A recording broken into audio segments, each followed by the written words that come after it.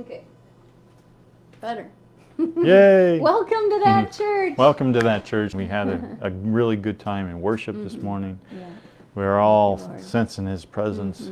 He's here and ready to help us. Right, right.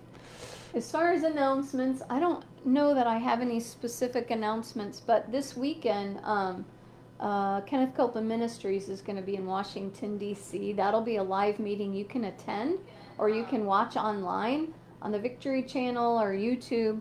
If you need help finding it, let us know. But we are going to attend the meeting, so if you are going to be able to attend the meeting, let us know. We'd love to meet up. And just to let you know, something that was said before, God had given me, you know, this little note for all of y'all about an anointing service that we're going to have. And so we're letting you know. So as that comes into, as we pray it out with us, we'll send you out some information, those that weren't here, and we'll be letting you know when God sets that up. So we will let you know. Yeah. Okay. And brag on God. Does anybody in-house want to share a testimony? Okay. Yay! I'll let you come by Steve so you can talk through his microphone. Right. Okay, just a few things. Yesterday, I just want to thank God, you know, for all His goodness, because He always knows when you're feeling a certain way or if you're tired and you need rest. He doesn't stop things. He orchestrates things, structures things in a certain way to make it so that you have available time to rest rest in Him. He makes that available. So I just want to thank Him, because yesterday He did that for us, and it was just a blessing, especially with this extra hour of sleep. And then the other thing, everybody, I just want to thank everyone for the prayers for my mom. She's been in a rehab for her knee for 2 months now, and they just this last week put a different brace on her to make her knee move. And so she may be released this week from and going home. So praise God for that. Oh, to God. And she's thankful for all the prayers too. Good. Thank you. Thank you. I want to brag on God. Last Sunday we said that we would be having our trunk or treat on Monday. And so we are redeeming what the devil meant for harm. And we had an amazing outreach here. It was super duper fun. Lots of families came by. So I just want to brag on God for that, because He made it happen. He brought families. They stayed in fellowship. Who does that when you go trick-or-treating, right? But God redeemed it. It was beautiful. We got to really love on some people and love on one another. We got to fellowship with one another, and God didn't say He was going to take us out of the world. Right. Or else we would just went to heaven as soon as we got born again, right? But no, we're still going to be working and functioning in this world, in this world's economy, in this world's ways of doing things, right? But we're supposed to be on a higher level. We're still supposed to touch people. How can we touch a world that we completely separate ourselves from? Right, that's right. That's so true. Those things don't make sense. Right. So hopefully you see, here we have a trunk or treat. We're not glorifying the devil, but we are seeing that it's an opportunity to touch our world. Yeah. Because they're going to be coming to us. They're going to be taking their kids around, right? And they were looking. People were looking for God. Really. Amen. They were looking for fellowship. They were looking for that which is in each one of you, right? They were looking to find God. All right. So how does that apply to you? Are you planning a trunk or treat next week? Probably not. So how that applies to you, since you're asking, I know you are, is when God's telling you to do something and you're not sure, you acknowledge Him first. You say, God, are you telling me to do this? Are you telling me to go here? Number 1. 2, okay, I'm going to go. I acknowledge you in going. Bless the work of my hand and show me if I'm to go one way or the other. That's what you can glean from this. And use your faith.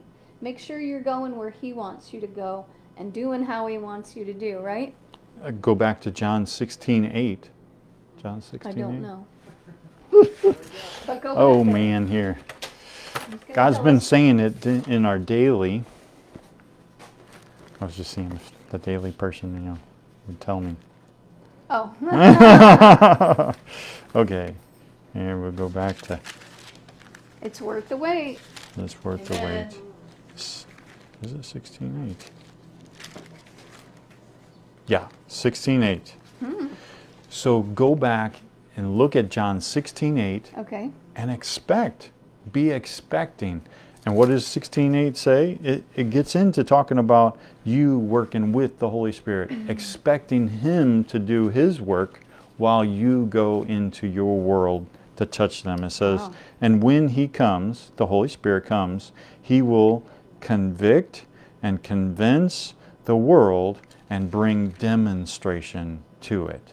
Now you can read the rest all around that. Read that whole chapter around Yeah, it, that'd be good. and you'll get the better sense of you working with the Holy Spirit and what you're supposed to be expecting, because He is there Amen. to do His work, and He needs you to go. All right. Let's stand up and say this together. You at home too. Say this with us. What When He has done for others, He is doing for me. And greater things than these shall we see. All the glory to our good God. Amen. Amen. And it's offering time. I forgot to say during announcements that we need to remember to vote on Tuesday if you haven't early voted. And if you need any direction on what's coming up, find somebody to pray with. Talk to God about it. Acknowledge Him, just like we talk about acknowledging Him in everything. Acknowledge Him in the vote and having wisdom. Realize that ballot that you're going to cast, that which you're going to do with your vote, don't get caught up in, is it going to be counted right, or is it going to be stolen again, or what?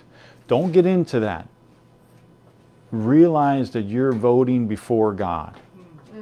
It's not before man that you're doing this, because it's supposed to be in a way secret, but as you're voting, you're casting your vote toward what you want in this nation.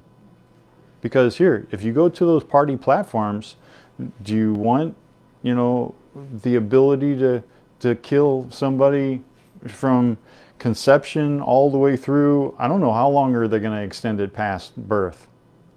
Do you want that? I mean, is that what we want? No. It doesn't line up with the Word of God, so how can we want that? So you have to make those decisions. But on the other side, you have to choose what fits what you see that you should have, right? And that vote is actually a seed that you're sowing. Mm-hmm. You're sowing what you're wanting before God. All right. That's all I'm going to say about that. So I'm going to hit so many different little things here. God was saying to me months ago, probably years ago now, He was saying, time is short. Time is short. You don't know how short it is. But it's a whole lot shorter than from where they started. And if you look at Paul's writings, he sure thought it was going to be happening shortly. He was gung-ho, is the way I would put it, to do what God was calling him to do. That's why he was pushing. It seemed as he was pushing so hard. So, and some of his writings made it sound like within a year, I can't see this going any more than a year. Maybe 5 years, maybe 10 years. In our lives, God is putting it in my heart. He was putting it in my heart. There is a short amount of time left. You're not going to just address one little thing in a service any longer. You're going to hit so many different topics, and he was telling me basically 10.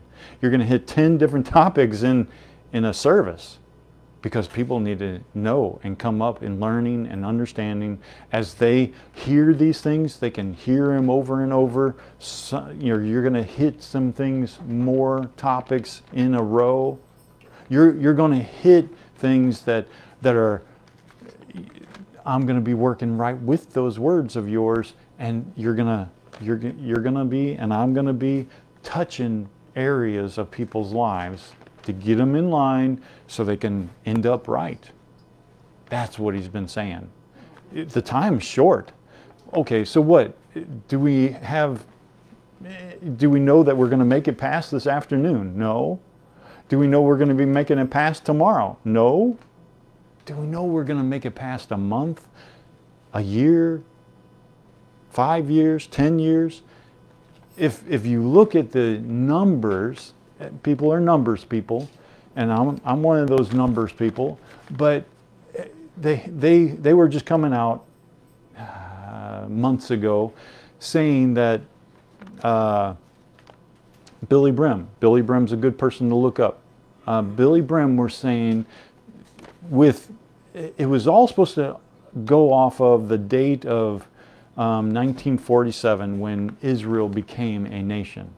But they didn't actually become a nation, and they didn't set up their hierarchy, statesman type thing until 49. And so doing the 49, and then when Jesus brings up when the end's going to be, he was saying that 80 years is a lifespan. He was talking to the Israelites, and he was talking to Israelites, Jesus was, and they understood 70, 80 years was where people were going to make it to. And Jesus said in that lifespan of those people that were born, or that were born when that took place, 1947 or 1949. Well, 1947 would have been a couple years ago, right? And my sister's still here. But it could be up then to 120 years, because Jesus, the Word says that we're given 120 years. So somewhere between a couple years ago and what that would be, that'd be another 40 years. 40 years past a couple years ago, you're going to still be living. This generation, will they still be living? Okay, so then they went with the 49 year. Well, 49 puts it as this year. 2022 is 80 years from 1949. If those numbers all work out, I don't know, maybe it was 70. Maybe it was 70 years. So 70 years. So we're in that window. And he's saying that lifespan, those people are not going to die until I come back. So is it within this 10 years or in this next 40 years? Do you get it? We're there. Are you going to make it any further? If you were at the end, okay, what are we supposed to be doing? Let's get with it and get to the streets, as Jesus was saying before the service, right? Okay, so that's as far as I'm going to go with that. Realize, okay, when is the catching away of the church? Okay, so he's going to come back in that lifespan. Okay, so it went to 49. But there's something about those 7 years. If you take away the 7 years, that puts us right to today, this year.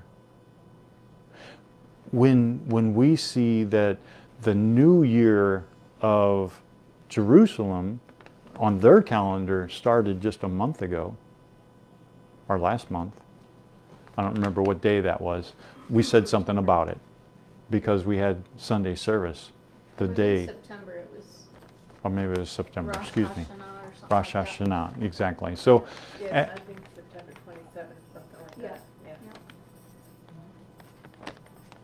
okay, so if you see that was the beginning of that calendar, that was the beginning of that year. It wasn't the beginning of our year, as the right. however you say it, the Gentile calendar, if you want to call it that. 5783, right? Okay, so 5783. So There is something about that 7 years, and he's saying that if we know that the tribulation is 7 years long, then 39 would be the end of that 80 years. Or, yeah, 80 years. Take 7 years off, and we're in 2022. All of those things being said, that's not what I just want you to be realizing where we're at, and as much as I know, it could happen today. Good to hear myself talking. So, this is something that we're going to be talking about everything on this page, but should a man that doesn't work eat? That's something the word addresses. These are just a few of the scriptures that are out there. A whole page of them. If you're not going to do what you're called to do, that's how it really fits our situation. Other people's situation, I get it. If a man won't work, should he eat? The word says no. Okay, so these are scriptures about that. Why am I bringing that up? If you're not going to do what you're called to do, bless God, get with it, or get off the pot, as they would say in the old days. It's crude, but excuse me, it fits sometimes. So, do you get it? Okay. All right. That's all we're saying about that one. Now we're going into the offering message. Okay, so Psalms 115:14. Why are we starting here? We're talking about an offering message. The Lord shall increase you more and more, you and your children. Why are we talking about this, about an offering message? The Lord's saying, you're going to increase if you do it right. You should look a whole bunch better next year at this time, according to this scripture. You should look a whole bunch better next week at this time than you do this week. If you're working with the Lord, He's never looking for you to decrease. He's looking for you to increase. Amen. If you're increasing, why is it you and your children? Because what He teaches you, your children should be learning. What you understand from the Word, the children should understand, and they have an example to look at. Okay, we're going to go to the next scripture. Now, I had an offering message, and then God expanded it, so excuse me.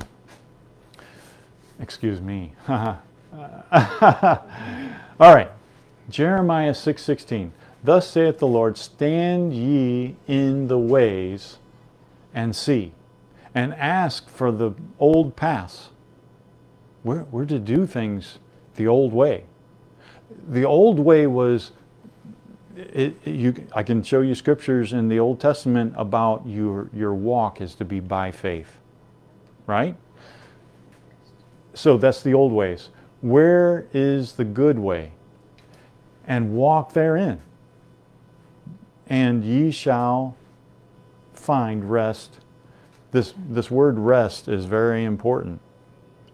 It doesn't just mean you're going to work real good and rest real good. We know how to work, right? Okay, it's not this rest. But when you're in faith, you are resting on those promises. You are finding your rest in God, and you're trusting. That's that good word that works right there. You're believing. You're in faith with God. You're not anxious. You're not anxious, but you're trusting God. You're in a place of trust. So, man, I loved it when I went home to my dad's house, and I would get home, and then I could be just like, oh, he's got it all. I'm in his house. He's got this. He, wasn't acting saved, doing things saved, but I was confident. I grew up in his house. He could see to whatever had to happen. You know what I'm talking about? That's the way we're supposed to be with our God. Get in His house and be like, I'm in the everlasting arms or ever-loving arms of my Father, and He's got me. Yeah. That's the rest He's talking about. Okay, so for your souls, but they said, this is a key thing, but they said, He's talking about the people of old, said this, we will not walk therein. Ouch. That's like saying to Dad, no, I'm not doing it your way. That's talking to people that have children, right? Thus saith the Lord. Go to the next scripture. Oh. Okay, you got that idea. So we're going to run here to Matthew 11, and it's got that word rest in it. I don't see it in there. It's there. All right, good, rest. Take my yoke upon you. Wait a second, we're talking about yoke? It sounds like work. It sounds like work. Take my yoke upon you. They yoked up cattle together so that they had not just two, the effort of what two could do. No, it was multiplied. Every time you yoked up animals, you didn't just get double, you got anywhere from triple to 10 times as much. And those are easy facts, right? Okay, so yoke up with Jesus and learn of Jesus, and for I am meek and lowly in heart, and ye shall find rest unto your souls. Let's go to the next scripture. We're going to run through these a little bit quicker. The disciple is not above his master, but everyone that is perfect. That word perfect is talking about maturity, not being without flaw. You're going to come to doing things more the way He does them, and that's why you're yoked up with Him to learn of Him. Everyone that is perfect shall be as his master, and you're to be just like Jesus, is what that's telling you. Go to the next one. But be ye doers of the word. How do you be a doer? Not hearers only, deceiving your own selves, because people can deceive themselves. Oh, I can't do it that faith way. It's too hard, and I'm going to just do it the way I know how to. Well, you're deceiving yourself. God's saying doing it my way, and you're choosing some other way. For if any be a hearer. For if any be a hearer of the word and not a doer, he is like unto a man beholding his face in a natural glass. Face. His natural face in a glass. Go ahead. So where are we at? Verses 22 and 23. Okay, and this is 25. I'm skipping a verse or two there. You can go and read those. But whoso looketh into the perfect law of liberty. Why doesn't it say the law of condemnation? Why doesn't it say the law of rules and regulations? It's a law that gives you liberty. What do we have here in the United States? This is good. We have liberty to make our own decisions, to go our own way. We can choose God's way or our own way. Do you see it? But you have liberty because if you're choosing liberty in God, you're choosing that you can do it His way. Do you see it? You have a decision, and it gives you a choice. And continueth therein, he being not a forgetful hearer, but forgetting what you look like, forgetting who you're supposed to be like, right? But a doer of the work. We're back to work again. Do you get it? But being a doer of the work, this man shall be blessed in his deed. As you do it God's way, you're going to be blessed in what you do. Right. His blessing is upon you to do it His way, not some other way. Okay, next one. Now, we're going to jump around in the Bible, but we're going to be coming right back there. Is that right? Or are we coming right back to here? We're coming back. Verse before this. All right. So, you remember how I like to read things backwards. God's taught me to read things backwards. This is what 639 says, and we're going to 636 or 638. Yeah. And he spake a parable unto them. Can the blind lead the blind? Shall they not both fall into a ditch? What is he talking about? We're going to see it here in just a second, because we're going to jump around the Bible, but we're going to stay mainly on this idea. If you're not yoked up with Jesus, you're yoked up with a blind man, and you're both going to fall into the blind man's ditch. All right, now let's look at the scripture right before it. Give, and it shall be given unto you, good measure, pressed down, shaken together, and running over. What are we talking about? Tithing. What are we talking about? Giving. Offering. We're talking about an offering. Jesus was talking about, as you give, you're yoked up with him, you're going to get the blessing, and the blessing's going to work in your right way of doing things. God's right way of doing things. And running over, shall men give into your bosom. Where is it coming from? Men. The people here on the earth, you're going to have favor with. You're going to have blessing coming from them. So you have to make a decision. Give how much? That's your decision. And it shall be given unto you. Good measure, pressed down, shaken together. So the amount that you give, he's saying, is going to be, I'm going to multiply it according to the amount that you choose. All right, let's go to the next scripture. That's the last one. The last piece of candy for you. So do you get it? God, I missed where I was going. Seems like there's a scripture missing there. So as we looked at Luke there, let me just go back there in my Bible. So Matthew, then Mark, Luke. I didn't save all those spots. All right. You get it. Hopefully you got it. It made more sense in my head whenever I was going through this. Does it make sense in your heart? Yes. Yes. As you move on and you see that God is wanting to bless you, but if you're not doing it his way, can you? Can he? If you're not being yoked up with Jesus to learn of him and do it his way, can he? He wants to, and he's gonna, because I know you're obedient. You are good people. I'll tell you, the people in South Carolina are good people. I've seen their hearts. Theologies might be messed up, understanding might be messed up, but the heart, you can't get that just anywhere.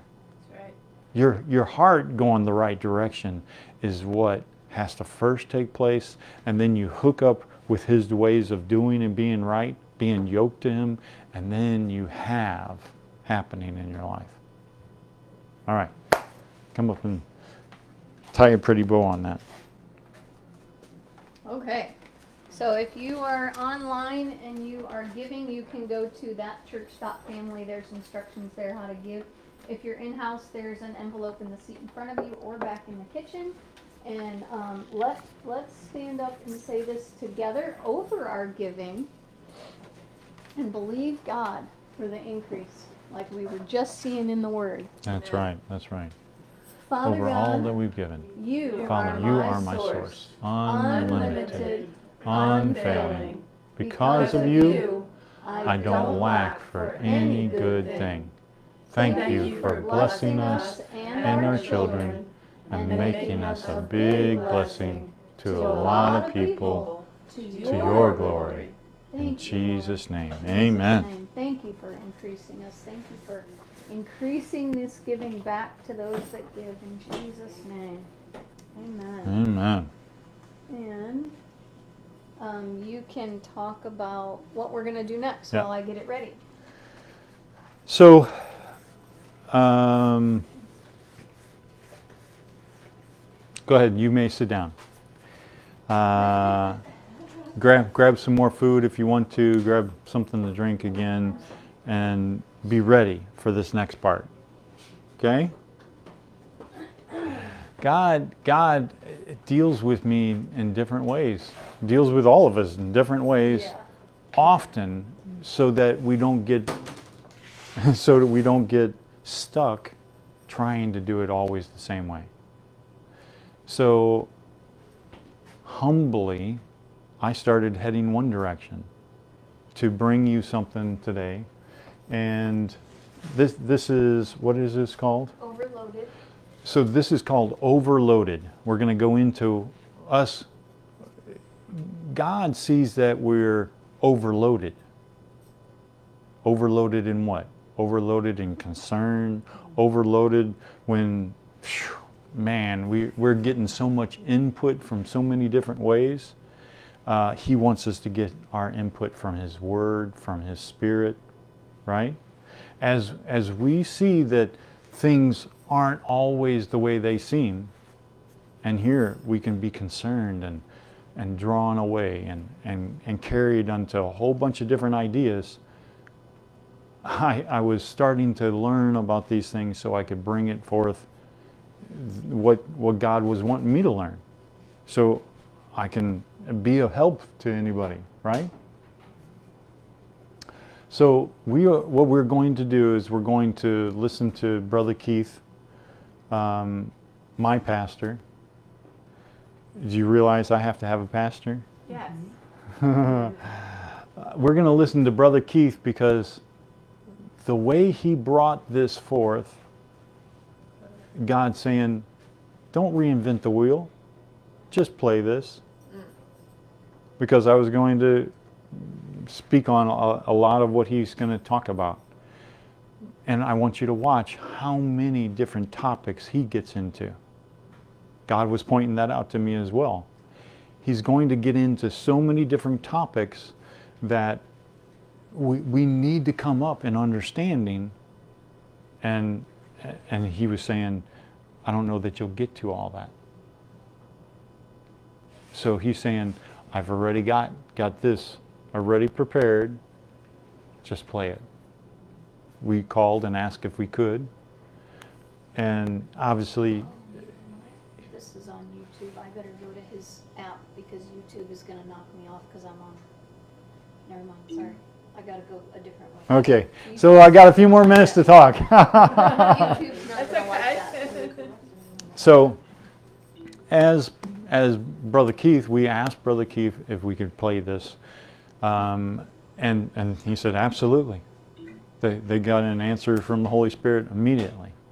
Yeah, this is right. So we want you to listen to this, and you may need to even go back and listen to it again.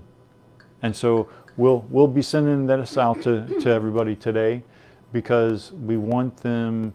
We want you all to be on the same page, receiving the same thing from God, getting in a position to receive what God has for you. I think we're going to have to end the broadcast because it'll knock us off.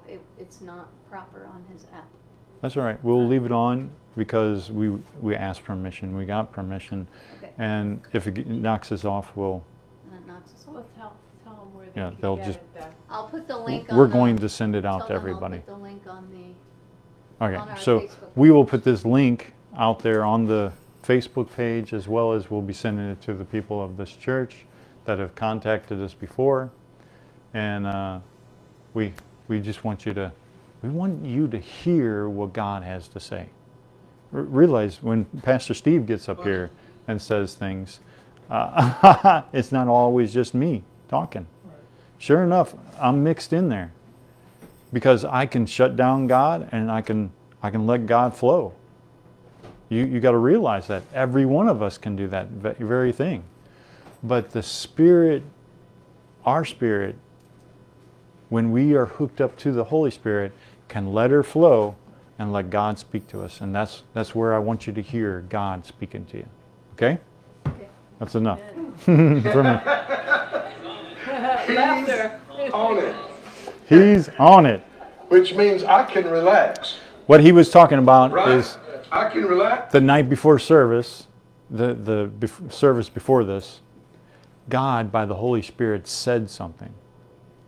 And they were talking about the concerns and things that are happening in this nation. And he said, God said, I'm on it. I'm on this. I'm on this. Stay with me. I'm on this. All right, that's what he's talking about. Do the sound. Should you put your microphone up there to it, or what? I think just having it up here. I can rest. Why? He's on it. God's on it. You know, he never sleeps. He never slumbers. He's open 24/7. In Matthew 6, did you turn there? Matthew 6 and 22. The light of the body is the eye. If therefore your eye be single, your whole body will be full of light. This has to do with what you look at, where you look, your focus. But if your eye be evil, or that's the word for bad, your whole body will be full of darkness. So, depends on what we look at as to whether there's light in us or darkness. You can look at the wrong thing. You can look at the problem. You can look at the lack. And you can talk about it and listen to it and meditate on it. And to be carnally minded is death. The more you talk about how bad it is and how hard it is and how impossible it is and how it can't be fixed and how we're all going down, the darker it will get. In your mind, in your heart, it'll just get darker. And that's how people get suicidal. It gets so dark to them, they see no way out. They don't want to live anymore. But they're believing lies. I said they're believing lies. God can fix it. Just give him some time. Give him an opportunity. And actually trust him. And watch what he can do. And if the light that's in you is darkness, how great is that darkness? No man can serve two masters. Either he'll hate the one and love the other, or he'll hold to the one and despise the other. You cannot serve God and mammon. And that is money and things, material things personified. And that is also a cause of a lot of worry. Amen. Right? How many people are worrying about high prices, inflation, the price of gas? Am I going to have a job? What are they doing? Huh? Is that okay to do that? No. That's the same thing unbelievers are doing. Yes. Should we be acting differently from unbelievers? Yes. Thinking differently? Yes. Yes. He said, therefore, verse 25, are you there? Yes. Therefore I say to you, Jesus said, take no thought. Now that's that same word that we've been seeing, cares. Be careful for nothing, casting all your cares. The word thought here is that same word. So it's not just that you thought about it, it's that you're worrying about it. Yes. Worrying about it. Some people have said, well, you know, can I not even think about it? I mean, it's something that needs to happen. I need to think about it. I need to plan about it. Yeah, you do. But there's a line you cross where you go beyond thinking about it to worrying. And when you cross that line, you need to repent and get back across the line. If you're really going to expect God to do something for you. How can you tell when you've crossed that line? Anybody want to know? Hold your place in Matthew 6. I wasn't planning on doing this, but this is worth our time. Hold your place in Matthew 6. We're not done there. And go to 1 John, the 4th chapter. I'll just read it to you either way. How can I tell when I'm not just thinking about it, I'm actually taking anxious care? I've gone beyond caring about it to taking the care of it. In 1 John 4:18, you'll see this. This is a good identifier, a good mark.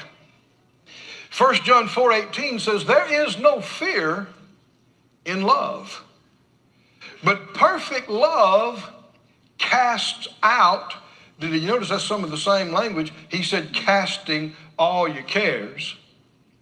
Well, perfect love casts out, throws out fear, because fear has torment. He that fears is not made perfect in love.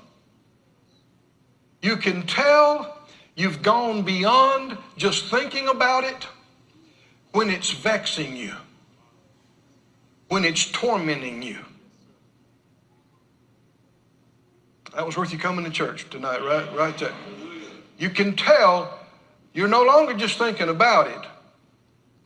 You are taking the anxious care of it, and you've gone now to a place the Lord has commanded you not to go. Amen. And you're not watching your heart and guarding your heart. You're letting the care of this come on you and sit on you and begin to overload your heart. Now, all of us have made mistakes in this area. All of us have done some of this. Sometimes ignorantly, sometimes you even knew better. But let's make a change. Yes. I said, let's make a change. Yes. And let's determine we're going to actually do what the Lord told us to do. And we're going to be careful for nothing.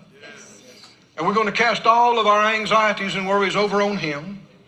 And we're going to watch that line where you've gone beyond thinking about it, caring about it, to taking the care of it. And actually, this word, fear has torment. That word torment is the same word used to describe hell over in Matthew 25:46, when it talks about everlasting punishment, which lets you know anxiety, tormenting anxiety and fear and worry is a taste of hell. Yes. It's a taste of hell. And anybody that has, yielded to fear and had panic attacks and just, got to where they couldn't eat and sleep and all this stuff, worried themselves sick, literally, would agree. You experienced some hell on earth. But here's the thing, you didn't have to. That's right. The only reason that can happen to a child of God is being disobedient to His instructions to us. Like I said, we've all made mistakes, but let's learn. Yes. Let's grow. Yes. Let's stop this. Amen. We're not supposed to experience days of hell on earth. No. Right. The Bible talks about us being able to experience days of heaven on earth. Experience some heaven, a little bit of heaven, to go to heaven in. Yes. Hallelujah. Oh, it's reality. And this would be reason enough to never want to go to hell. Hell is not just fire and brimstone. One of the big things that makes hell hell is there is no good there. God is not there. Just being with all the people that go there is hell. And there is no peace there. And there is no joy. And there is no life. And there is no light. And the anxiety and the pressure, it's hell. That's the environment of hell. The fear, unbridled, unrestricted panic and fear, oh, we need to tell people they don't want to go there. Is that right? People making fun, of hell and mocking, are just absolutely being ignorant and stupid. If they could experience hell for 30 seconds and be brought back, when they stopped screaming, they would never joke about it again. There's nothing funny about it. It is truly terrible, truly awful. And as a child of God, no way should I experience the environment of hell in my walk down here. Experiencing the torment and vexation of depression and anxiety and fear. God didn't give me a spirit of fear. Oh, somebody say it. Somebody say, God did not give me a spirit of fear. He gave me the spirit of power and love and a sound mind. I have the joy of the Lord, which is my strength. I have the peace of God, which passes understanding. I don't live in hell on earth. I actually experience days of heaven. I experience some of the atmosphere of heaven in this life. Hallelujah. The presence of God is what makes heaven heaven. His light, His life, being with Him, living with God, hanging out with God, that's heaven. Experiencing His goodness, that's heaven. Woo! I'd have preached this to myself.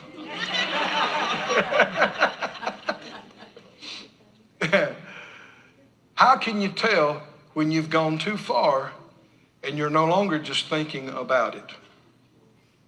Torment, vexation, and torment.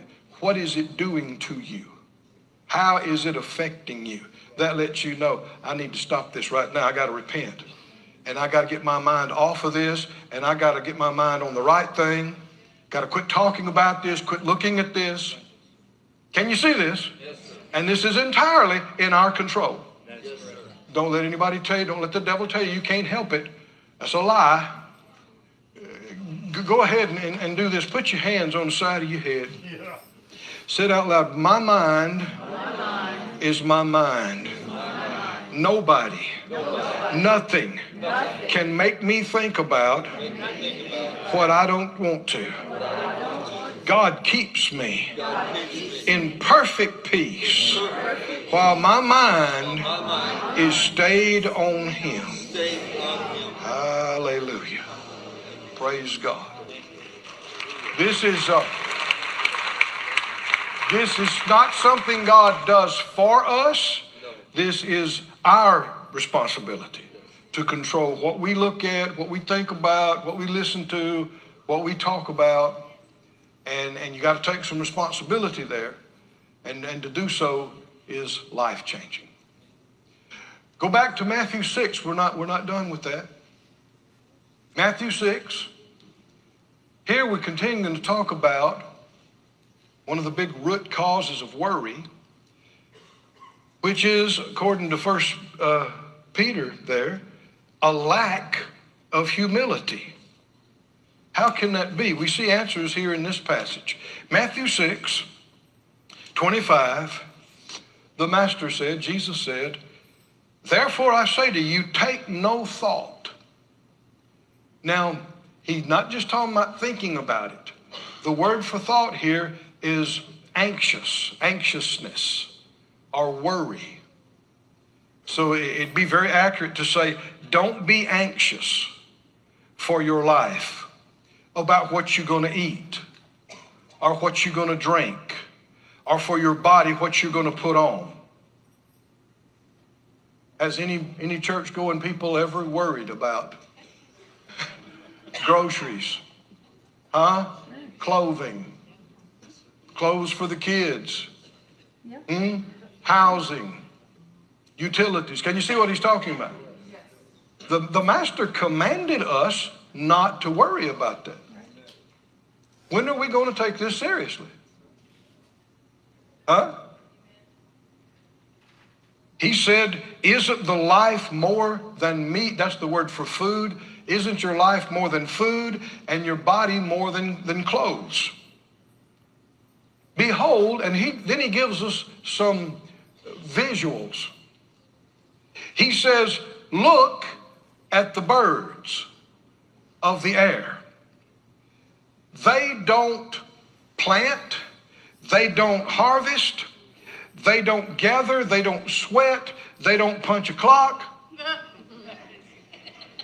And yet, they eat. They eat. Billions of birds are eating today. All over the planet. And they will never, one time in their life, worry about where their next meal comes from. And there was no need for them to worry about it. What's he saying? Well, he talks about this in other places. You're of more value than a bird. Yeah. And so if he cares about birds and feeds birds, you're going to eat. Amen. Somebody say it out loud. The birds are going to eat. And I'm going to eat. I'm going to eat. So is there any reason for me to worry about this? No. I said, well, yeah, you know, with this inflation. I mean, if a loaf of bread gets $10 a loaf, you know, I will eat. Amen. If it gets $50 a loaf, amen, I will eat. The birds are going to eat, and I'm going to eat. As long as God's around, Keith's going to eat.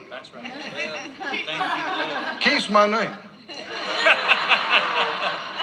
You didn't know. As long as God's around, how about you? I'm going to eat. I'm going to eat. I'm going to have clothes to wear. Huh? I'm going to have a place to stay. I want you to say it out loud. My God will keep me all my life long. All the days of my life. I will have everything I need. I will eat.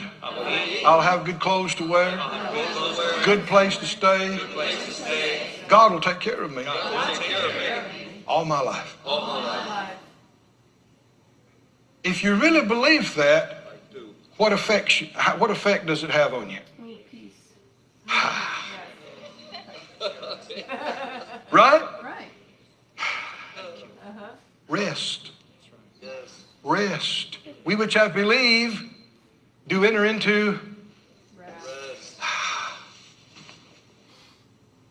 And you know, your pastors and the leadership are responsible for the oversight of this church and this ministry. And Phyllis and I and our staff are responsible for our ministries and our churches. And it gets bigger, and the numbers get bigger, and the bills get bigger, and but I lose no sleep. Amen. No sleep. I've had people ask me sometimes, well, man, you know, how much does it take? Don't even ask me that question. Yeah. I do read reports, but I don't dwell on it. I cast the care of it over on the Lord. That's right. Is that right? That's right. Man, what if you miss a month? And what if people stop giving? And what if this? And what if that? Yeah, and what if God quits being faithful? Amen. Not gonna happen. Amen. I said not gonna happen. Right. All I got to do is make sure I listen to him. Amen. That's what I got to make sure. I got to make sure I listen to him, do what he tells me to do, not do dumb stuff he didn't tell me to do. Come on, y'all listening? That's my job, and the rest of it's not my job. And you want to get rid of this title of you being the provider for your family. Well, I'm the main provider. Well, then your family is severely limited. Well, I make good money. Not that good, you don't. Nobody makes that good. Because the provision is much more than money. You need a lot more than money in this life. No, you are not the provider. Now, you are to do what you need to do. And it's God's will for us to work. But don't say you are the provider. Because see, then you're taking the responsibility And at some point, that's going to bite you. Right? Because you're going to feel like you can't provide, you can't do what needs to happen, or you certain things, like we said, beyond money, you can't provide this kind of help, or you can't fix that. You are not the Savior. You are not the healer. You are not the provider. Now, I know people know the correct response to that, and yet people are taking on responsibilities that are beyond them. And that's where the lack of humility comes in. Can you see this? That's where you get into this other root cause of worry and anxiety. Keep reading and you'll see it even clearer. He said, verse 27, which of you, by taking thought or by being anxious, can add 1 cubit to his stature? Now we need, just because you've heard this before, don't act like you know it. How many believe the Lord is speaking direct from heaven here? Is that right? These are things that will fix your life if you listen to them and get them. The master is asking questions. And when he asks questions, it's not because he doesn't know the answer. He wants you to ask that question. He wants you to answer that question. He said, which one of you, by being anxious and worrying, can add, we might even say, an inch to your stature? What's the answer? No. What's the answer? Come on, church. Are y'all awake? What's the answer? Can you do it? No. Can you worry yourself taller? No. How about this one? Can you worry yourself thinner? No. Boy, if that worked, there'd be a lot of thin people around. There would be.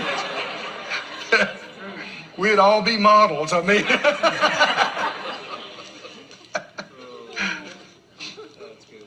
And then, notice the very next phrase. And why take thought? Why be anxious for your clothes? Say it out loud. Why worry about it? Why? Why am I worrying about it? You got to go. We need to answer this question. Why? First of all, he said, which one of you can change even the smallest thing about yourself by being anxious over it? And the answer is no. No, nobody. What does that mean? That's beyond you. Yes. It's beyond your ability. Yes. It's beyond your responsibility. Yes. Oh, come on. We're on an answer right here. Yes. And then the next question is, so then why worry about it? That's right. If it's beyond what you can do, and it's even beyond your responsibility, why are you worrying about it? That's being deceived, it's being ignorant, and what's worse, it's being arrogant. Acting like you can do it. Acting like you have the ability to do it, that you have the responsibility to do it. One of the most painful things in this life is when you know people could be helped. You know they don't have to go through what they're going through. You know they could be restored and fixed. And especially people you love, people that you're close to, and they won't listen and they won't change. And many people worry about that. They lose sleep. They, develop ulcers. They develop, migraines and all kind of things. Because like we said yesterday, just like the Corvette's not made to pull a cow trailer, your body's not made to worry. It will break down. You'll break it down. doing that. But people do. Mothers do, grandmas do, daddies do, brothers and sisters do, pastors do. Pastors. Many times. I know ministers, and I have a lot of minister friends, and man, a lot of pastors, they fail badly in this area. And they would say it's because they care so much about their people. And it just breaks their heart to see. But that's not acknowledging that, number one, it's beyond your ability. That's right. And number two, it's not your decision. It's their decision. You can't make their decision for them. And so to continue to worry and take the care of it is acting like you can when you can't. It's pride. It's a lack of humility. It's a lack of honesty. And it'll chew you up. Do you want to know how I know about some of these things? Same as you. You've got to learn. I had to see early on in ministry that if I let things get on me and stay on me, cares and worries and problems, it affected my ministry. It affected when I ministered to people. That I don't have the life, I don't have the strength, I don't have the joy that I should have, because, I was just crying my eyes out 30 minutes before I came to preach. That doesn't work. It doesn't work being a good mother. It doesn't work being a good daddy. Many times people have had a problem with one child, and they let it affect them so much, stealing their joy, stealing their peace, that it hurts them and diminishes them being a mother or father to their other children. And that's a failure. It's not, and it's not okay. I said it's not okay. There comes a point where we must acknowledge this is beyond me. I hope y'all are listening. This is beyond me. I can't fix this with my faith. I can't fix this by prayer. A lot of people don't want to admit that. Why? Because it's not my choice. It's not my responsibility. It's their choice. Now I can keep praying and asking God to do something, but I've got to turn loose of the care of it, right? And trust Him to deal with them, and me quit dealing with them, and quit acting like I can do something I can't. Acknowledge. Are y'all with me? Acknowledge I'm not the healer. I'm not the provider. I can't fix this. And it's not my responsibility. And in doing so, you can actually get free from the burden of the care. The enemy tried to play me on this particular thing back in the early days. We've been in the ministry now over 40 years. And in the early years of the ministry, I had the privilege of being at Brother Kenneth Hagin's ministry in his healing school and his prayer school. And I taught healing on a daily basis in small classes. And I was young and inexperienced, but cared and knew faith worked and knew the anointing made a difference and knew, was completely persuaded of these things. And we had people coming who were pronounced terminal by the medical profession, and people that, were given no hope, that kind of thing, and as well as people all stages of it. And we saw some miracles, and we also saw some people die. And over the months and years, I began to take the care of the people who didn't receive, not realizing the enemy was playing me. Because I cared about it and wanted to see everybody get results, then these thoughts would come, and I didn't even recognize it was the enemy at first. But, well, if you'd have had more faith, if I'd have had more faith, if you'd have prayed more, if you'd have fasted more, if you'd have done this, if you'd have done that. Can you see? I didn't see it then, but can you see that's a subtle way of thinking, I can fix all this? And man, that's thinking more highly of yourself than you ought. And yet I didn't realize that. And so I started fasting. And I'd tell the guys that was helping us, well, we're going to skip this, and didn't realize I had lost my joy. I'd become so serious. Didn't realize it. And didn't realize it that I wasn't peaceful like I should be. Oh, we got to pray more.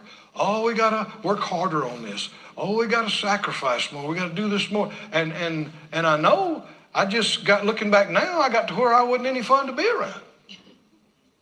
And see, I'm thinking I'm being spiritual. And I'm actually being carnal. And failing to trust God like I should. Finally, one day I was doing it for the nth time. This had gone on for, I don't know, months, a year or longer. I don't know. And finally the Lord, trying to pray about this again, He spoke to me. I don't mean I heard an audible voice, but real distinctly in my spirit. If you learn to listen, you can hear Him. He said, Keith. I just, yes, sir, yes, sir. He said, you are not the healer. I said, okay. I thought I knew that. If you'd have asked me, right, are you the healer? I'd have said, no, I'm not the healer. And yet, what am I doing? Do you hear what Jesus asked the question? He said, which one of you can make yourself an inch taller by worrying about it, being anxious? What's the answer? Nobody.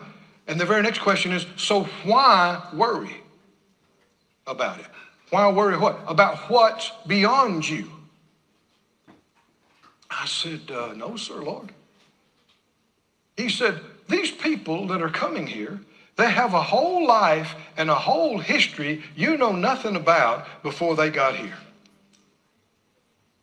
Some of them are able to make changes and trust me, and some of them didn't make changes 20 years ago, and they're not making changes now, and most of that you don't know about. That's beyond you. And whether they're healed or not, whether they live or die, is not resting on your little shoulders. Come on, can you see this? That's too big for me. And yet, I'm trying to carry some of this around. He said, that's not your job. That's not your responsibility. Your job is to receive what I give you, preach it, teach it, minister it with all the faith in your heart, and then cast the care of the rest of it over on me and go enjoy your salvation. Oh, are y'all listening? This changed my life. Probably saved my marriage, too. And my health, and my sanity, my prosperity. All these things are connected.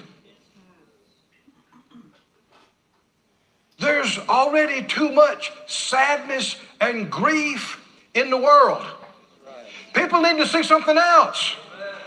When they're around us, when they come to church, they need to hear joy. They need to see peace. They need to see freedom. They need to see lightness. The Lord said, come learn about me.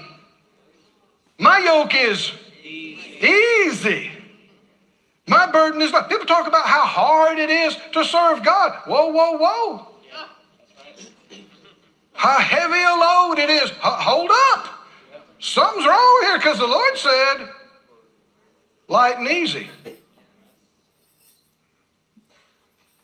And I got it. I repented.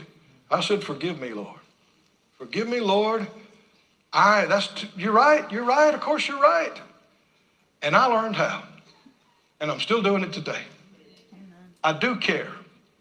And I am touched with the feelings of people's infirmities. And I can even cry and weep with those that weep. Yeah. But I know I'm not the Savior. That's good. I know I'm not the healer. Yeah. I know I'm not the deliverer. I'm not the provider. It's not all resting on me, whether people get saved or whether they don't, or whether they get healed or whether they don't. I do what he gives me to do. Yeah. Best I know, with all my love, with all my faith. And then I go, okay, Lord, it's yours. Right? Huh? Right? And I go enjoy my salvation. I enjoy my health. I enjoy my family and friends. I enjoy, doing simple things without worrying about the ministry and the people. Now you gotta train yourself in this. And if you've been trained in worry for all your life, it's easy to slip back into the worry, but keep doing it. Don't be conformed to this world, but be transformed by the renewing of your mind. Retrain yourself. And catch yourself and say, that's beyond me. That's beyond my ability. It's beyond my responsibility. And Lord, I'm casting that care over on you. Is that okay? Go with me if you would. Let's look at something else. You got a few minutes? Huh? Yep. No? Yes. Are we done? No. Go with me to 2 Peter. Now, I may touch on a couple of things here in the next few minutes that some people like, some people may not like, but examine the scripture on what we're talking about. Don't just let your mind go off on a tangent. Bring yourself back to the scripture. The scripture. We're talking about not being anxious, not being overloaded with cares. In 2 Peter, the 3rd chapter, we're given a glimpse of the future. This is amazing. A lot of times people say, well, we have no idea what's going to happen in the future. Not true. Not true. We're given numerous scriptures that tell us specific things that are going to happen ahead of us. And here's one of them. It says, the heavens and the earth, which are now, by the same word, they are kept in store, reserved unto fire against the day of judgment and perdition of ungodly men. This world was destroyed once long ago by water, by flood. And it's going to be destroyed again, and this time completely destroyed by fire. And he describes it, verse 10, the day of the Lord will come as a thief in the night, in the which the heavens shall pass away with a great noise. Now, the Bible talks about 3 heavens, the 3rd heaven, and what he's talking about here are the first 2. The first heaven is atmosphere around the planet, and the second is what we call space, our solar system, which is a part, as we found out, of a larger galaxy. But it says the heavens are going to pass away with a great noise. How many believe the Bible? Yeah. Is this going to happen? Yes. This is going to happen. Yes. And the elements shall melt with fervent heat. Now the elements are the soil, the water, the air, the building blocks of the planet. These are going to be completely consumed in not just a campfire. We're talking plasma fire like is on the sun. And we got to remember, God created all of this. He himself is a burning fire, a consuming fire. God, your Father, is much more powerful than our sun. He created all of the stars. Now, there are people who say, oh, that's just, baloney, that's just religious junk. There is no proof anywhere that the universe self-generated.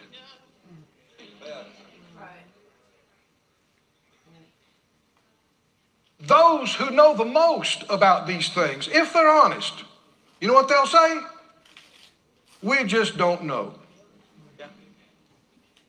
The dishonest ones will say something else. But no, if you believe in God and you believe the Bible, you know some things. Right? And this is the future. The elements are going to melt. That's a lot of heat. With fervent heat. That's what we just got through saying. A lot of heat. Intense heat. And the earth also and the works that are therein shall be burned up. So this planet and its atmosphere and its surrounding space is not going to survive long term. It has been so contaminated by sin and curse that in God's eyes it is not fixable. He is going to create a new heaven and a new earth wherein dwells righteousness and no curse. We've never been in a place where there was no curse. You talk about amazing. It's going to be amazing. We get glimpses of it in the book of Isaiah and different places. The lion is going to lie down with the lamb. There will be no carnivores. There will be no meat-eating animals. They won't rip each other apart anymore. And children can play with these beasts and around them and over the asp's den. And you can run through the jungle barefoot and not get a thorn or a briar or poison ivy. So that's all the curse. See, we're used to it, but this place is messed up. Sin and death has absolutely twisted and perverted and distorted everything down here. And so God's solution is not to fix it, but to do away with it and start over. And we have reason to believe he's done that many times. Verse 11, seeing then that these things will be dissolved, what manner of persons ought you to be in all holy conversation and godliness, looking for and hasting the coming of the day of the Lord, wherein the heavens being on fire shall be dissolved, and the elements shall melt with fervent heat. He says it again. Nevertheless, we, according to his promise, we look for new heavens and a new earth, wherein dwells righteousness. Wherefore, beloved, seeing that you look for such things, be diligent, that you may be found of him in peace, without spot and blameless. Somebody say, I believe the Bible. I believe the Word of God. In Revelation 6, now this is not an isolated passage. If we had time, I could probably take you to 12 scriptures that say the same thing. But in Revelation 6 and 12, John is seeing by the Spirit the future. And he said, I beheld when he had opened the sixth seal, Revelation 6:12, there was a great earthquake, and the sun became black as sackcloth of hair, and the moon became as blood, and the stars of heaven fell to the earth, like a fig tree cast her untimely figs, which is shaken of a mighty wind. And the heaven departed as a scroll when it's rolled together, and every mountain and island were moved out of their places. This is how the earth will end. And it won't be because we drove too many SUVs or flew on airplanes. Now you're laughing, but how many people are worried tonight? about climate change? Huh? I mean, really, there are people who are beside themselves and people who are ready to sacrifice half the population of the planet to save the planet. And according to the Bible, the planet's not going to be saved. And the Bible tells us the earth, there will still be an earth existing when this happens. So it didn't get destroyed from climate change. It didn't even get destroyed from nuclear war or a zombie apocalypse or any bizarre thing. Now you're laughing, but do you know how many people are worried about this? And will fight you and get fighting mad? It's because they don't believe the Bible. Many of them don't even believe in God. Why am I talking about this? Because if you believe in God and you believe what He has told you, then there's some things I never have to worry about. Amen. For one thing, it's above my pay grade. Right? It's beyond that. And here I want you to see the arrogance.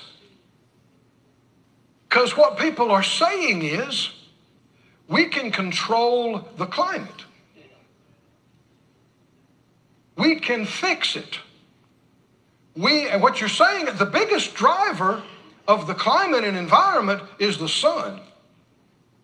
Anything else pales by comparison. And if you're serious about it, and you want to know more about it, there are people that don't, that are true climatologists that don't agree with the current hysteria. Most of them have been silenced and their funding taken away. But the ones who really know, I was reading after one a while back, Judith Curry. And boy, you talk about data. She's got data, man. Reams and reams of data. And you know what her learned opinion is after books and books and books? We just don't know. I'm quoting her. And another one, Joe Bastardi, he was saying, we don't understand the climate well enough to be making these broad, sweeping, adamant statements. We don't even know how it works.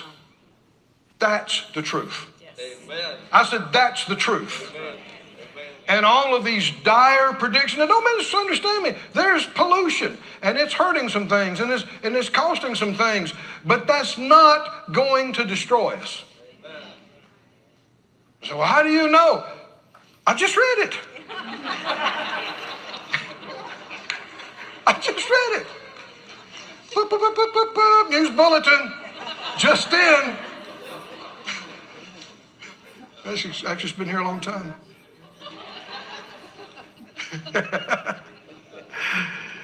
Go to Revelation 21. Let's talk some more about our future. Why am I talking about this? If you believe these things, you stop worrying. Amen. About the other. Amen. You stop. Amen. And you quit believing foolish things like that mankind can correct what the curse is doing to the earth, much less we see here something's going to happen to our star, our sun. And those who study these things, they've predicted these kind of things. Our sun, if it goes supernova, there ain't no saving this planet or anything around it. Whatever happens, and so when it says, one place in Revelation it says it would stop shining for a third of the day. Boy, what's going on there? And then it looked like red as blood and it got dark. Something catastrophic is happening with our sun, with our star. And then this blast of fire. and heat that absolutely rips the atmosphere right off the planet and everything around it and melts the elements. But do I need to be concerned about that? No. Do I need to worry about that? Lay awake at night. No. Like I could do anything. Come on, are y'all seeing this or not? What arrogance, what pride that you, among the 8 billion on the planet, are going to carry the responsibility. We got to fix this sun.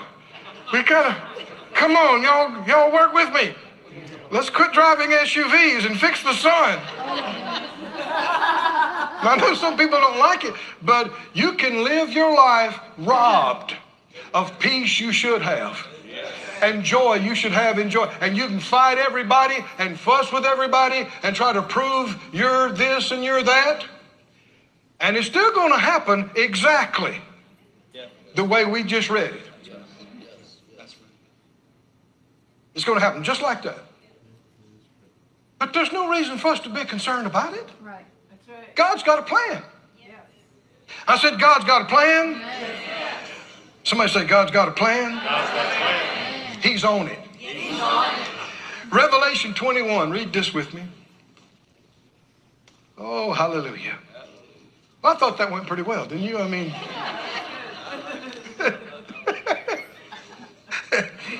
Revelation 21 and 1.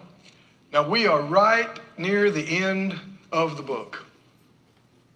21 and 22 are the last chapters here.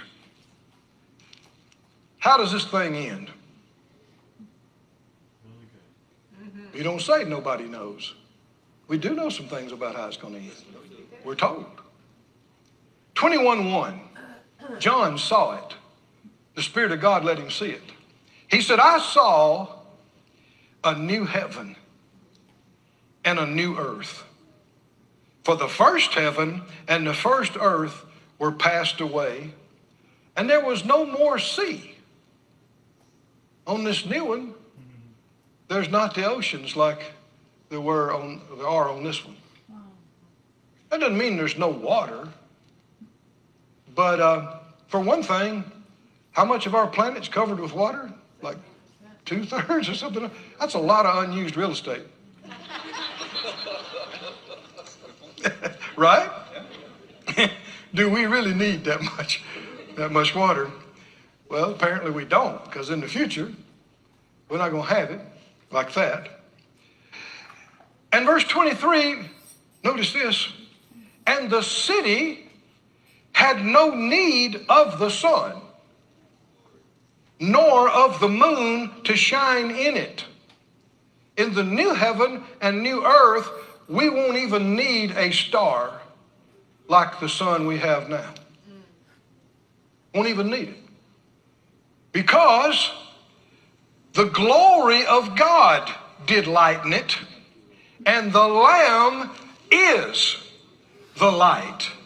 We will actually be living, breathing, if we're doing that, in His presence. You can still get a suntan, but it's a S-O-N. S-O-N, and you don't need any sunblock. Woo, somebody say glory to God. And he repeats it in Revelation 22:5. He said, and there was no night there. No night there. And they didn't need a candle. That includes light bulbs. And you don't need the light of the sun. For the Lord God gives them light. And they shall reign forever and ever. Hallelujah. Praise God. Yeah. And that is how it's going to end. And can I change one thing about the surface of the sun, or the cycles of the sun, or the nuclear reactions in its core by worrying about it and staying awake And how many know you'd be a dummy to be worrying about it and staying awake, or imagining that you can fix the interactions of our star with our atmosphere and the warming and cooling of the oceans and all of that. We don't even understand it. People who tell you they do are either lying or confused. And if you study it enough, you'll find some of the best who the hysteria folks learned from their books. I had no trouble putting 40 or 50 top climatologists, a list of them, 40 or 50 of them, who absolutely disagree with the current hysteria. But they've been silenced. They've been fired from colleges. Their funding has been pulled. And what they say, you know what they say? We don't know. After all their education, after all their study, and that sounds right to me. Does it sound right to you? This is just too big. Yeah, we've learned a few little things, but the big stuff we just don't know. And especially what we're talking about now, the sun, our star. What's the solution? Cast all your cares. Huh? Don't worry. Cast all your cares over on him. All your anxieties, all your fears. Why? That's too big for me. It's too big for me. And I trust God. And if he said, oh, thank you, Lord. I was about to miss something. Go to Psalm 46. Psalm 46. Thank you, Lord. I was about to leave that out. Psalm 46. You said you had time. Psalm 46. Oh, hallelujah. Glory to God. I about preached myself happy about this. What about you? You like it? You feel good? Hallelujah. Two things. Yes, sir. Yes, sir. Not one, two things. Psalm 46. Are you there? Yes. Oh, no. It starts off by saying, God is my refuge and my strength. Hallelujah. And he goes on to say, therefore will not we fear, though the earth be removed and the mountains are cast into the sea, though the waters roar and are troubled. Listen to the Young's literal translation of this, which is very, very accurate. He said, God is to us a refuge and strength, a help in adversities found most surely. Therefore, we fear not in the changing of the earth. Oh, that's good. Whether it's climate change or any kind of change in the earth, it is written, Psalm 46:2, we will not fear in the changing of the earth. The slipping of the mountains into the heart of the seas, though the waters roar in trouble, the mountains shake. Verse 10, he said, be still and know that I am God. Hallelujah. Now we've quoted that sometimes, but can you see he's talking about, you could get tempted. If the sun looks like it's going out,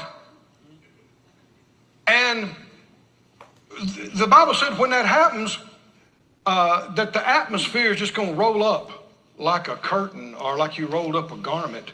And you can see why the next thing it said, every mountain and every island was moved out of place. What is that? The tectonic plates and everything, because of the changes in gravity, everything is just coming apart. And you'd be tempted to be very afraid. But the psalmist is saying, if the mountains are sliding off into the sea and the earth is changing, I will not be afraid. Amen. Because God, the one who made the mountains, he made the planet, he made the star, is my papa, my daddy. Is that right? Yeah. And he has a plan. He's making me a new earth. He's making me a new heaven. I don't have to be afraid. And I will be still and quiet and know that He is God and not be afraid. Hallelujah. Come on, everybody, say it out. Say this psalm out loud. Say, God is my refuge and my strength. Therefore, I will not be afraid. In the changing of the earth, though the mountains shake, though the seas roar, I will not be afraid. I will not fear. He is with me. I will say, be still, my soul, and know that He is God. I rest in you, my refuge and my strength. And even concerning the people that didn't go the right way, and even the people that wound up lost, the Bible tells us after the first resurrection and after the great white throne judgment,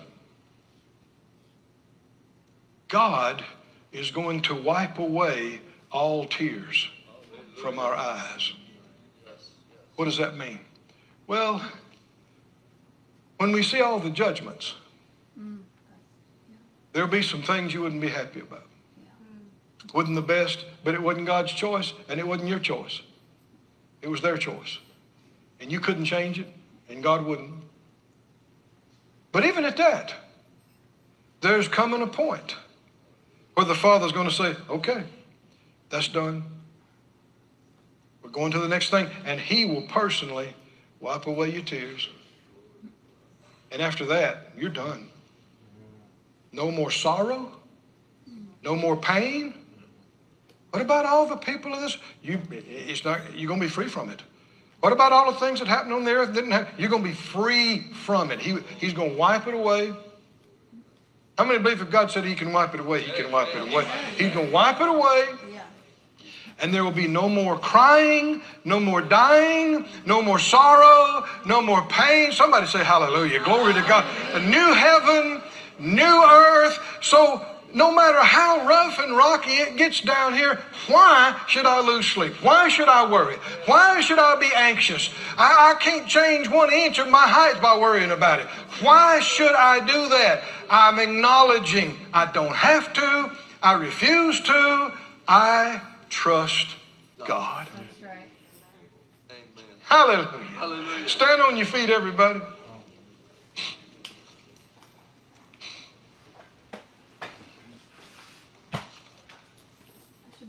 Oh, somebody say, thank you, Lord. Thank you, Lord. Thank you, Father. Thank you, Father. Come on, begin to just say, I trust you, Lord. I trust you. I trust you. I trust you. I trust you. I trust you. Hallelujah. Hallelujah. Hallelujah. The Lord gave, just close your eyes for a few moments. The Lord gave me a song years ago, and when I was dealing with some things, and man, it helped me. And I've sung it numerous times since then. I'm going to sing it right now. We can sing it without music. And as you learn it, just pick up the chorus. It's also a confession. Begin to say it. I was dealing with some things, and I just looked up off my sofa in our little apartment that we had way back then. And I just began to say this, Lord, I trust you. I trust you. I said, Lord, I trust you. I trust you. I trust you, Lord, I do. I never even worry that I might not make it through because I trust you. I trust you. I trust you, Lord, I do. Because you said you love me, I will always trust in you. Sing it with me now. I trust you. I trust you. I trust you, Lord, I do. I never even worry that I might not make it through because I trust you, Lord, I trust you. I trust you, Lord, I do. Because I know you love me, I will always trust in you. Sing it with me now. I trust you, I trust you, I trust you, Lord, I do. I never even worry that I might not make it through, because I trust you, Lord, I trust you. I trust you, Lord, I do. Oh, because I know you love me, I will always trust in you. Just because I know you love me, I will always trust in you.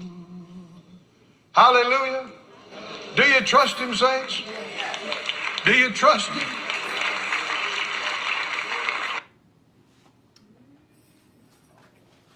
I heard some stuff today, I think. I hear stuff each time I've heard this. I've listened to it probably at least 4 times, if not more. Realize as you get an understanding of something, you'll get more the next time you hear the same thing. Mm-hmm. Right. Because the Holy Spirit's the one teaching us. Right. Don't look at Pastor Keith. Don't look at Pastor Steve. Look at your pastor, which is Jesus. He's teaching you. He wants you to get this. Listen to it. I'm telling you, listen to it again. All right? It's good. Yeah. We need this Yeah. because of what we're coming into. Mm-hmm. We got days ahead of us that, you know, if somebody comes with a ball bat and says, "Are you going to keep confessing Jesus?" "Oh yeah? Oh yeah? Let's see how long you do that." You better be well convinced. I'm not saying you have to go through that. But think of, these things are ahead. They're getting darker. But there's more light for you. There's more protection for you. Where are you going to stand? You're going to stand in that protection? You're going to be fretful and have to go through the torment? Jesus didn't go through the torment, but for you. So you wouldn't have to. That's where I want you to stay. I want you to keep right there. Realize there's a lot coming. You don't have to go through it. Just everything he said. You don't have to go through any of that worry. You can sleep just like Peter was sleeping. He was going to be beheaded the next day, and he was sound asleep. Just got to come in and smote him, get him up. And then he wasn't realizing that this was awake. He just thought it was a dream. Until he got outside and the angel left him, and he's like, "Oh, I'm awake. This is real." This is real. Deliverance is there for you, no matter what. But where you got to stay. You got to be able to sleep through what you think is going to happen the next day or the next hour. Think of John being boiled alive and nothing happened to him. Where are you resting? Where's your trust at? Where's your faith at? Where's your belief at? Whew. Do you see it? You're seeing things that the saints of old wanted to see. And we're getting it here at the end because the Holy Spirit's stepping it up. Did you see how many things he talked about in that service? Mm-hmm. Don't think there was just a message there. There was over a dozen messages there. Whew. God's good. Yeah. Amen. Now, to be able to get this, you have to meditate. What did our teachers say in school? You have to reflect upon these things. When you reflect, it's kind of like meditating. You think of, all right, here's this information. What's there to do with me? Where am I here? And that's where you make decisions, and that's where your soul is getting saved. Your mind, your will, and your emotions. You settle your emotions down. It's okay. God's got this. Didn't he say he got this? Mm-hmm. And you settle yourself down and you make a decision. I'm staying with God no matter what. That's right. I'm staying on his side. So I don't have to go through torment. I don't have to go through those years of tribulation. All of these things are connected together. And it's from the beginning of when we started talking today all the way through. This is all for you. Did you see it? You've seen it, you're seeing it, you're seeing it. Oh, hallelujah. Well, thank you for joining us today. We're not done. We're not done. No. Oh, glory to God. We've got more. So God's got more. today feels like boot camp. I mean, it feels like we've just had a major entire day of a lot of things that we needed God to do for us. Oh, yes, Lord. Cindy, would you bring me a communion cup and then pass them out to everybody there, right there by you? And Kelly, would you tell Denise and Cole they can come out? Thank you, Steve. So, communion is it's establishing a covenant. It's reestablishing a covenant.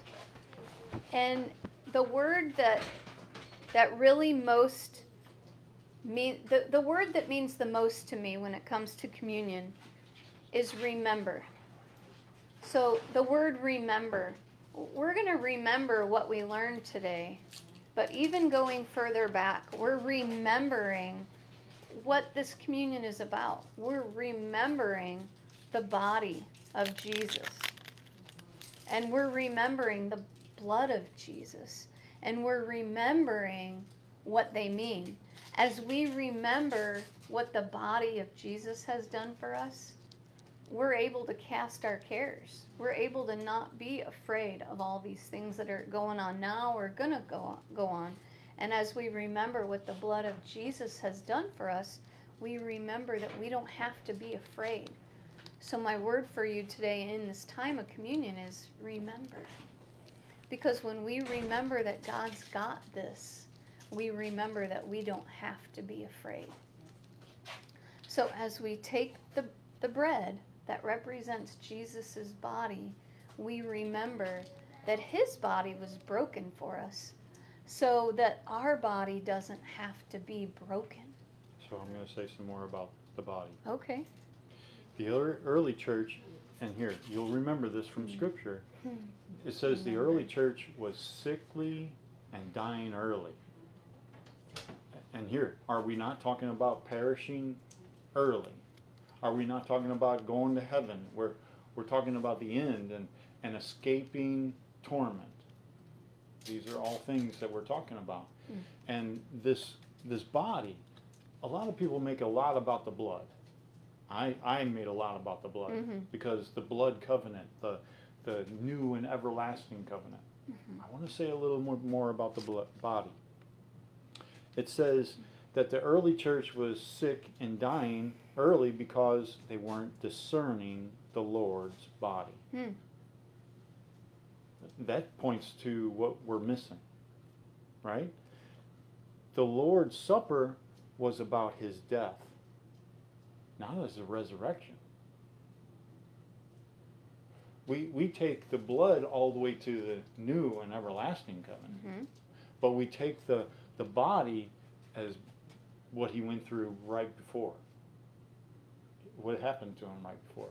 Boy, we just watched the Passion of the Christ. Right? Right. What happened to him right before? His body was broken. He was judged. We were judged because he did that for me. Yeah, me too. We take that as our own sacrifice. Yeah.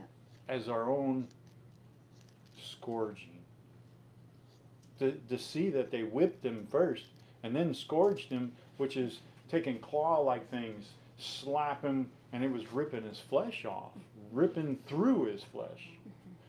Those stripes is what I want you to look at there. And that flesh received those stripes. That's why we're doing this flesh. It's what he did before. That is where what comes to us. Because he received those stripes, he received all that was for what we had coming. Those stripes are to give us healing. 39 of them, 39 different categories of disease and death that can come to you. Right. You know, we have a little knowledge, hindsight, you know, looking back. We can see some things, put things together and say, those stripes, every one of them meant something different for us physically, mentally, any torment, anything that we could get into. Wow, let's get into some stuff. So we're going to receive his body. And then why do we get that body? Why can we have that? It's because of something we did. We had to repent. That was, and then make confession thereof, of him being our Lord, our Savior. We received that sacrifice as our own sacrifice, as I keep going back to Isaiah 53:10. Look that up. Know that scripture. God said it multiple times here.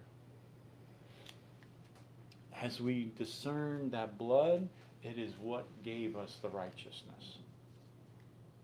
Because his body doesn't have any blood in it. He poured it all out for your sake. Wow. Yeah. That blood is on the mercy seat, and from the new and everlasting covenant, in that blood, we have eternal life, eternal connection with God, eternal communion. And this is that communion. You see how all that came together? It does. This is good. I'll let you conclude. So we can take of his body. Thank you, Jesus. Thank you. Oh. Thank you, Jesus, for your Thank you, body that Jesus. was broken for us. And we remember your body that was broken for us and all that it brings to us. Thank you for your body. And this blood, it represents, like Pastor Steve said, the blood of Jesus that was poured out for us. That's what was done. And because of that, we can plead the blood. That means the blood pleads our case. The blood of Jesus covers every situation, the curse that's in this earth. It covers that, and it makes us victorious over that curse. So we don't have to have the curse, but we can have his righteousness. We can be seated with him at the right hand of the Father because of his blood. And when we drink this, we remember what he has done for us. Do you have anything to add with the blood? Well, Lord, we thank you for the blood. And we call ourselves righteous.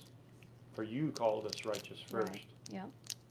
And we say of you, we partake of this covenant in the blood of Jesus. Yeah. And we thank you for it.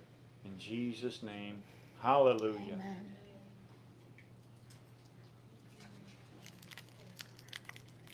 Amen.